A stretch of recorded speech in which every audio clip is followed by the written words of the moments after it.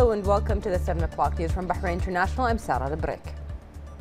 His Majesty King Hamad bin Isa Al Khalifa received today at Al Safriya Palace a delegation from the Middle East Policy Council consisting of former U.S. Ambassador to Bahrain and board member of the Middle East Policy Council, Roland Newman, the Council's president and chairman of the board of directors, Richard J. Schmeirer, and former U.S. Ambassador to the Sultanate of Oman and Executive Council Director, Thomas Mater. His Majesty welcomed the visiting delegation and hailed the friendly relations that bind Bahrain and the United States that span for over 120 years of joint cooperation and coordination that keep witnessing further development in all sectors in a manner that benefits both countries and their people. His Majesty also expressed appreciation for the vital role played by the U.S. in sustaining security and stability regionally and internationally. His Majesty the King affirmed that the people of Bahrain live in a tolerant and loving society, embracing all religions and sects, asserting in this regard Bahrain's freedom concerning the practice of worship for many years in peace. His Majesty also discussed with the visiting delegation a number of political, regional and international issues in addition to the exchange of points of views on topics of mutual interest. His Majesty lauded the role of the Council of the Middle East Policy in organizing conferences and preparing specialized research and studies on various political and security issues concerning to the Middle East region, praising the presidents and members for their diplomatic expertise that enable them to achieve the Council's goals and aspirations. For his part, Richard Schmeirer expressed thanks and appreciation for the warm hospitality received by His Majesty, hailing the development the kingdom keeps witnessing under his leadership.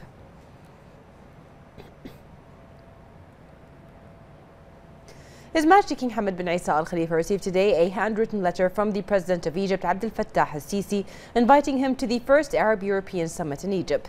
The letter was delivered to His Majesty the King by the Ambassador of Egypt, Suha Ibrahim Mohammed, in Safriya Palace today.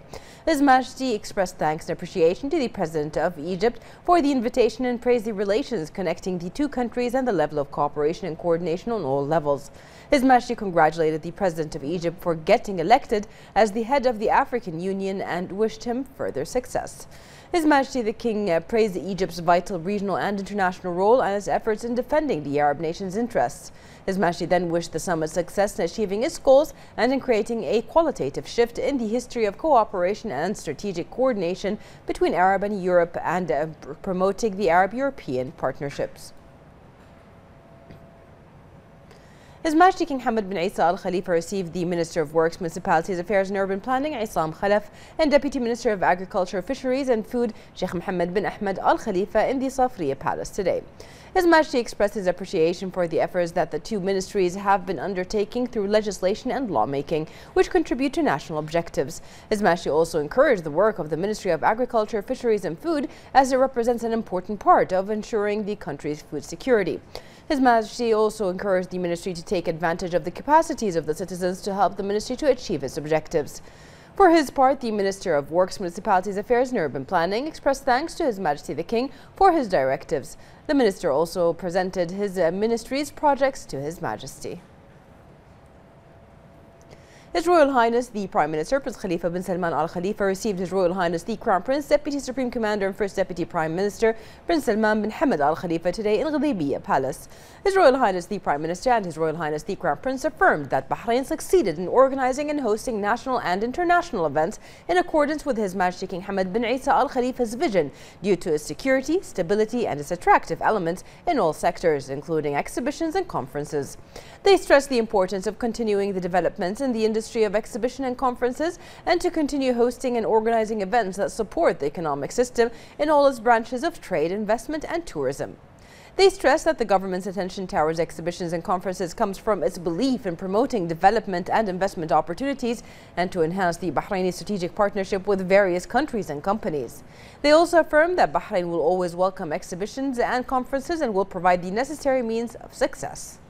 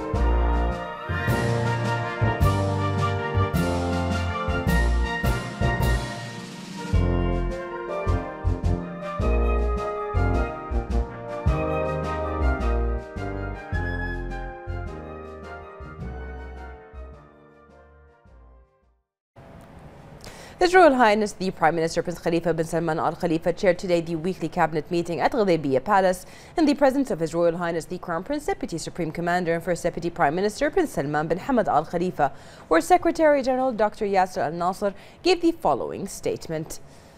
The Cabinet expressed congratulations to His Majesty King Hamad bin Isa Al Khalifa and to the people of Bahrain for the occasion of the endorsement of the National Action Charter, which came as an initiative from His Majesty the King and was unanimously voted on by the people of Bahrain.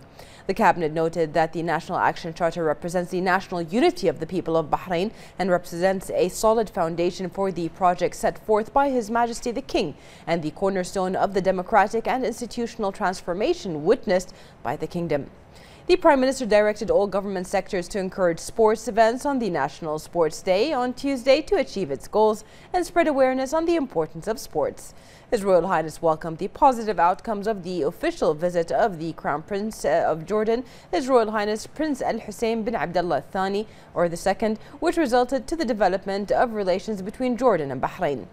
His Royal Highness directed the preservation of heritage buildings and historical places in the kingdom's governance, including Manama, and assigned the Ministry of Justice and Islamic Affairs and Endowments, in cooperation with the Supreme Council for Islamic Affairs, the reconstruction of Qasim al-Mihza Mosque.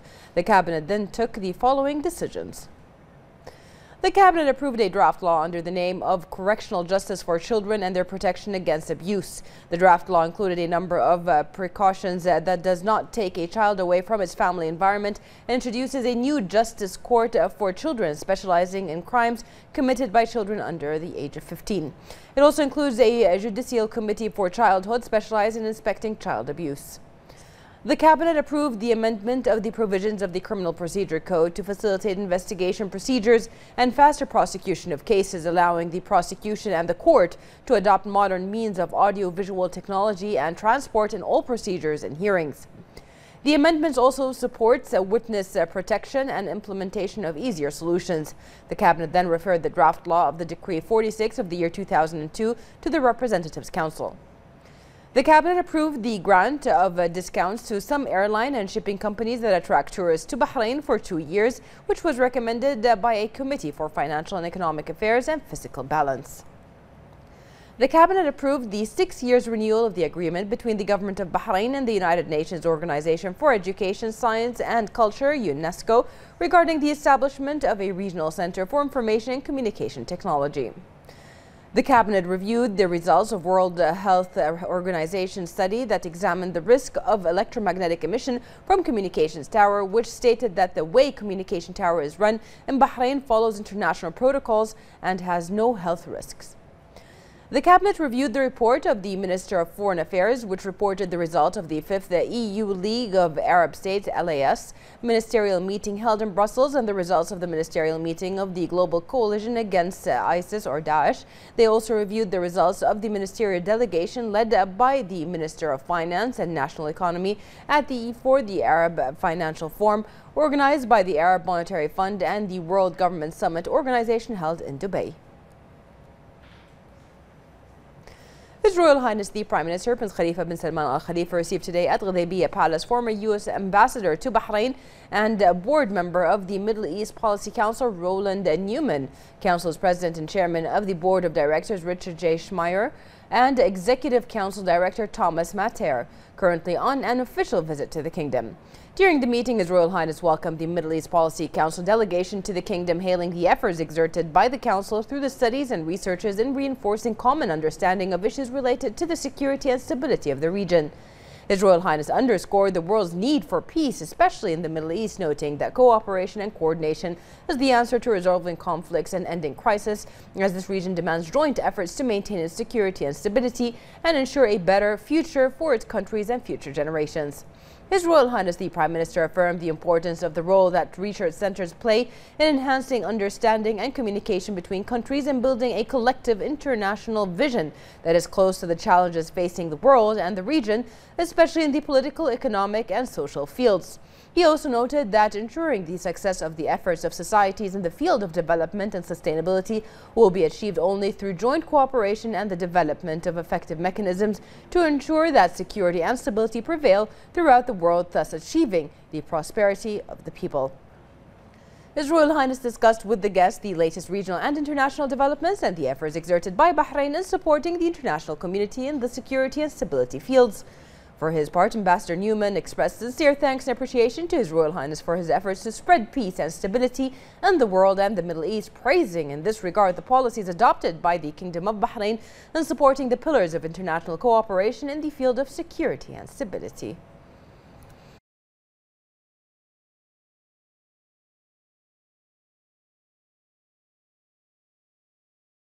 The representative of His Majesty the King for Charity Works and Youth Affairs, Chairman of the Supreme Council of Youth and Sports and President of Bahrain Olympic Committee, His Highness Sheikh Nasser bin Hamad Al Khalifa, received the Chairman of the Board of Infunas, Yusuf Yassin, and the General Manager of its Bahrain branch, Hamad Ahmed Al Amr.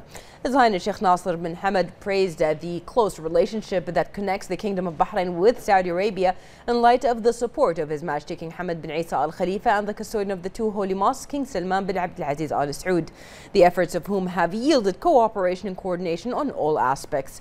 His Highness praised the efforts of Infunas, which he said is among the largest companies that support various sport and social activities in Bahrain over the past few years.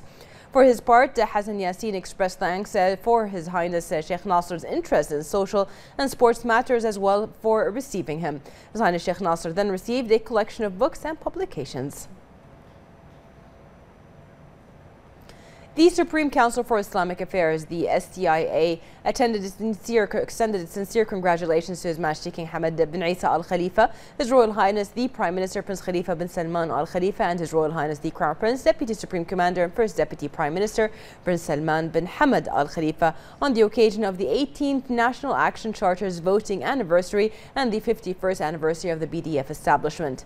The Council, in its ordinary session, which was chaired by its President Sheikh Abdurrahman bin Mohammed bin Rashid Al Khalifa, affirmed that the National Action Charter's anniversary brings about the spirit, determination and courage to move forward with great faith and hope to achieve success and overcome challenges. In this regard, he hailed the great role played by the Bahrain Defense Force along with the other security and military sectors in preserving and defending national achievements and historical gains in a manner that preserve the country's security, stability and independence. The Council also lauded the great efforts exerted by the United Arab Emirates, which resulted in the launch of the document of brotherhood signed by the Grand Imam of Al-Azhar, Dr. Ahmed Al-Tayyib, with His Holiness Pope Francis Benedict the 16th, thus clearly proclaiming the commitment of the greatest religions to love and peace and denouncing terrorism. After that, the Council reviewed topics on its agenda and began by reviewing the report of the Committee on the Formation of the Islamic Opinion on two applications submitted to the Council by the Representatives Council. The first is a draft law to repeal Article number 353 of the Penal Code promulgated by Legislative Decree number 15 of 1976, submitted by the Council of Representatives. And the second is a draft law to add a new Article number 350 to the Penal Code promulgated by Legislative Decree number 15 for the year 1976. The Minister of Information, Ali bin Mohammed Al-Ramehi, participated in the Future of Government Communication Forum in Dubai in the UAE under the sponsorship of the Vice President of His Highness, the Vice President and Prime Minister of the United Arab Emirates and ruler of the Emirate of Dubai, Sheikh Mohammed bin Rashid Al Maktoum. The minister expressed pride in the state of the media in the region across all aspects. He said that the fast-paced and high-volume nature of the information has caught the attention of governments as integrated information technology as part of its operations.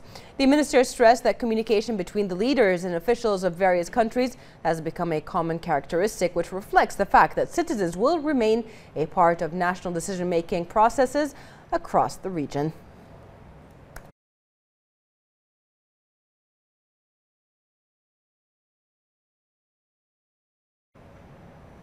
In accordance with the directives of His Royal Highness the Crown Prince, Deputy Supreme Commander and First Deputy Prime Minister Prince Salman bin Hamad Al Khalifa, during the Government Forum 2018, 5,000 housing units have been distributed by the Ministry of Housing in the Khalifa Town project.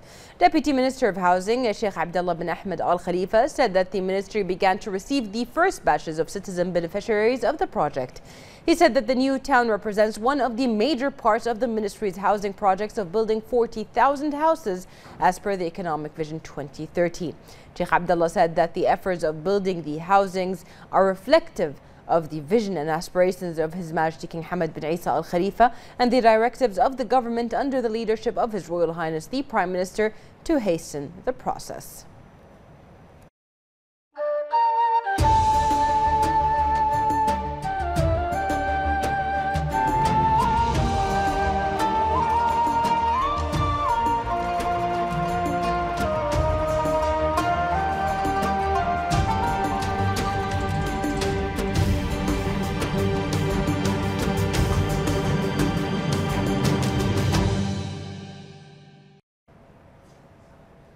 Drafted by a committee of 44 Bahraini men and women, a mixture of officials and civil society members, the National Action Charter was regarded as a society-inspired step towards modernization and development that covered human, political and religious rights and freedoms of expression.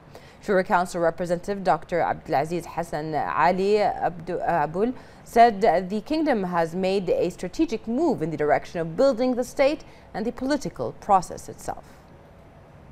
The adoption of the National Action Charter exhibited the referral to the direct democracy or the process of direct democracy. Therefore, the popular will were exhibited directly in their voting, which was the highest, I think, among the whole in the region and amongst the whole usual use of this directly. It was 98.4. So that indicated almost a consensus of all the people. Also, it means that Bahrain has moved from a certain regime to a political system, which was, of course, a strategic move in the direction of building the states and building the political process itself. The National Action Charter, let's say, accepted or approved a political system that's based on bicameral chambers. Two chambers. We have an elected chamber and an appointed chamber. Both of them has the power of dealing with the legislative power.